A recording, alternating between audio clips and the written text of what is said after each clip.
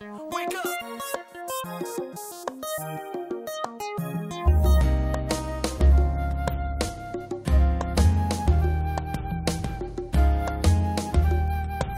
What's going on, everybody? Welcome back to Married to Film. I'm Ralph and this is Shamanda. Hey, you guys. And right now we getting ready to give you a movie review for Aquaman.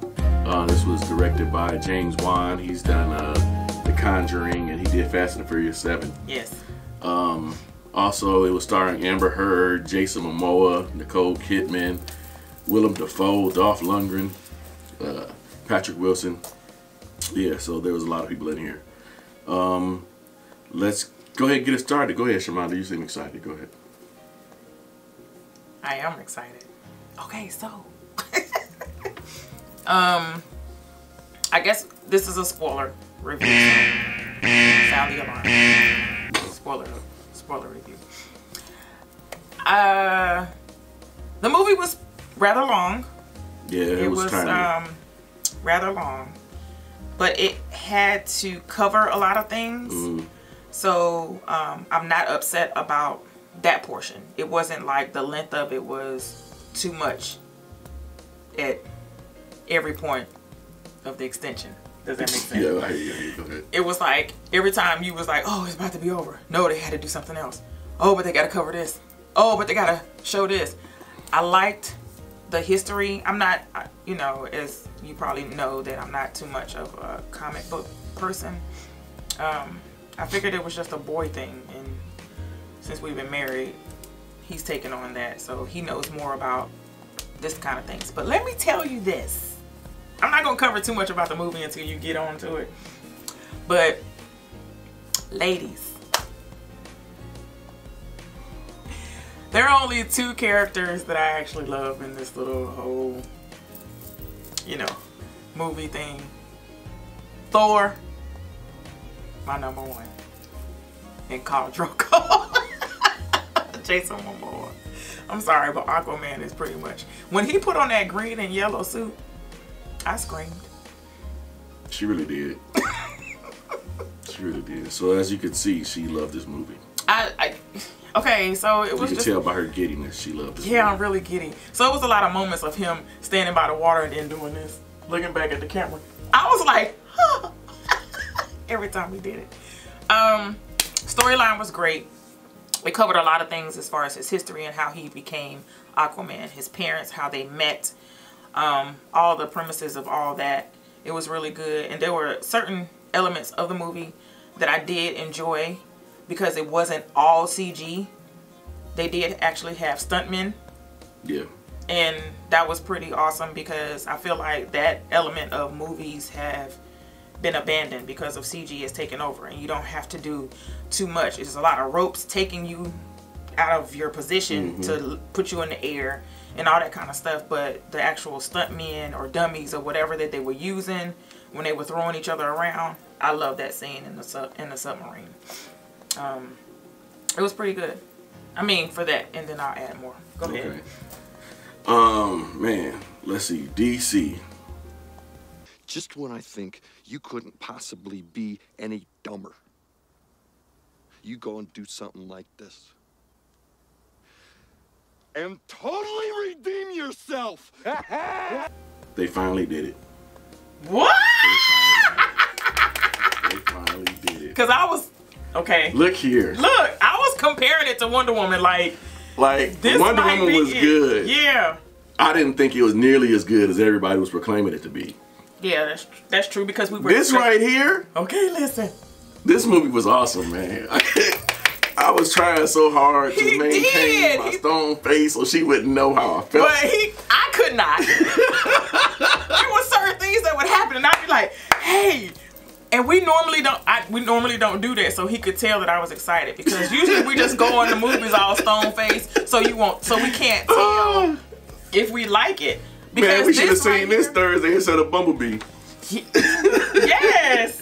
But the time was conflicting times. We have to give you an authentic reaction. Yeah. So we don't discuss anything when we go see the movies. On our way home, we don't say nothing. If we might be talking about music and other stuff. But never about the movie. But never about the movie. We don't discuss it because we don't want to lead on to what, you know, and then try to Yeah, but go ahead. Look sorry. here. I'm glad though. If they had started off with this, oh, excuse me. Dang. it would have been so much better. But they tried to rush it. They tried to make their own universe to match up with Marvel. But no, you got to take things slow, map out a plan.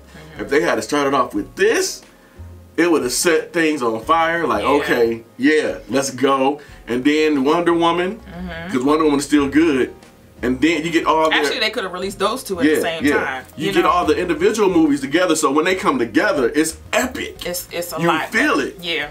Like, because that's what happened with Avengers. When they finally came together, because it was like, I don't know how many movies before they finally came together. And it was like, whoa.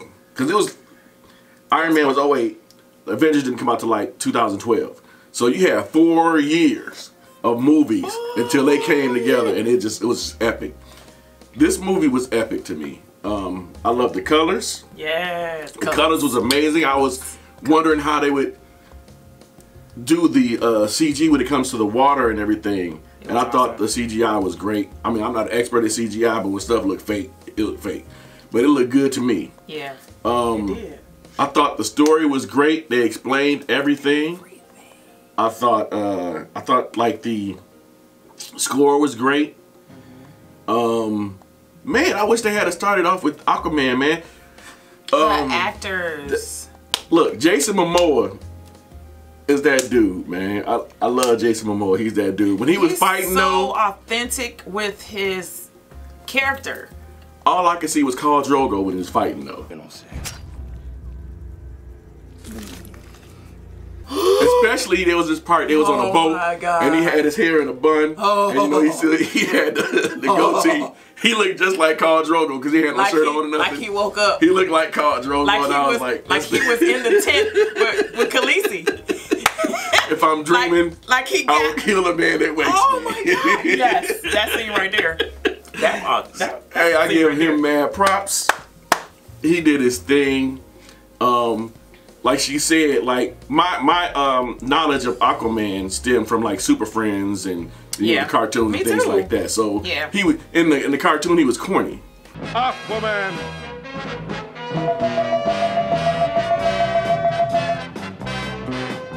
But in this, he was a bad dude. He wasn't that. Well, yeah, he was a little corny because he just talked with the animals. Yeah, and rode the dolphins or whatever. And that's all they did. And that corny suit he had on. But this suit in this movie, was when he appeared in that suit, it was epic, man. It was like, dude. Did you want to say something too? Yeah. And then he was like, and all I could think about was, I have the power. We don't use the phrase man crush, but if he said it was epic, then I was like, it was epic. I was like, I screamed and I did like this too. I would like, to me, this could have been released in July, summer blockbuster. Oh yeah, because it took on a whole different. Yeah. Well, this is almost like a wintertime summer, equivalent. Yeah. Christmas time, Memorial Day, July, 4th of July is always a good movie time thing. And I'm about to put it out there, man. Movie time thing. This is one of my favorite comic book movies. Really? Yeah, it takes a lot to. It's just me. For DC. No, period. What? DC came through. It's one of my favorite comic book movies.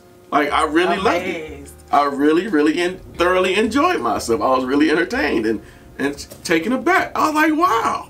There were some. I wish it had came out before Justice League though, because I feel like in Justice League, they didn't really pan on to his character. They really didn't expand on his character. Like I said, they should have came out with the individual movies, then come together. Because but I can't say enough about it. Great directing job, great writing job, score, the cinematography was, man, just the lights and the locations and just everything was amazing. Like even when they was in Italy, and just a view from like the sculpture area, you know what I'm trying to say, the scenery, the statue area, looking off into the water. Oh it was amazing. Like stuff like that, man. It was really good.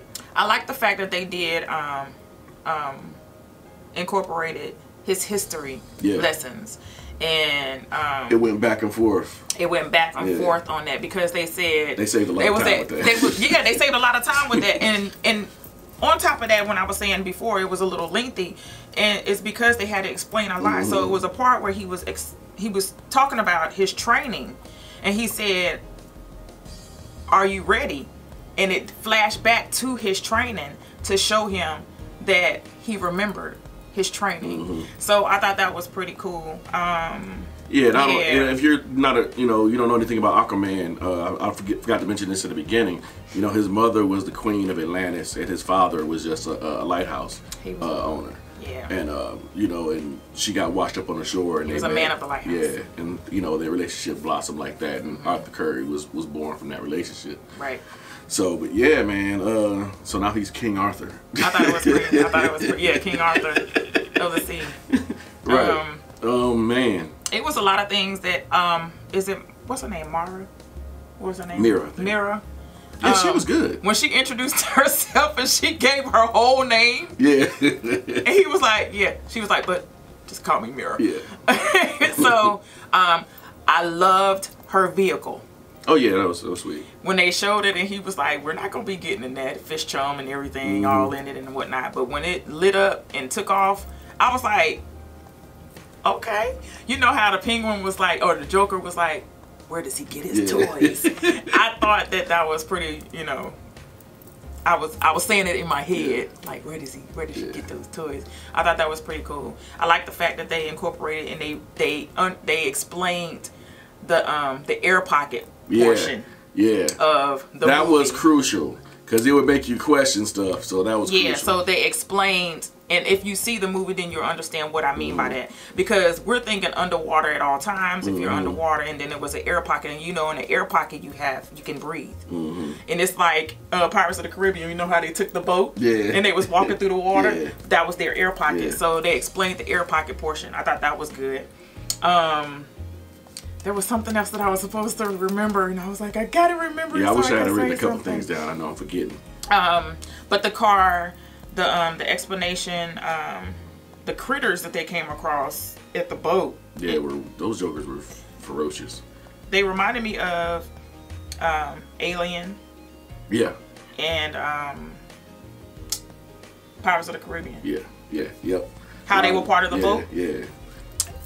Yeah, but if you see the movie, you understand what I'm talking about. But as for our rating, as you can tell, I give this Joker a solid A. This Joker is a filet mignon Oscar style. Listen here. I'm lobster tail all the way through. I hope that this movie gets the publicity that it needs. Because personally, I thought it was a great movie. Yeah. I would have seen it regardless because it was Jason Momoa on it. And I'm a fan. I just like his personality. I've seen many interviews. Okay, never mind. I'm acting like a stalker. But his interviews were portrayed in the movie as far as his personality. Yeah. How free he is. Yeah. He just seems like a cool dude, man. Like. Listen. So yeah, that's our review. Let us know what you thought of the movie. Yes, please go see it. Don't forget to like, share, comment, and subscribe. That's a lot of movies coming out this weekend. And we will see y'all on the next one, man. Yeah. Love y'all. Love you guys. Bye. Bye.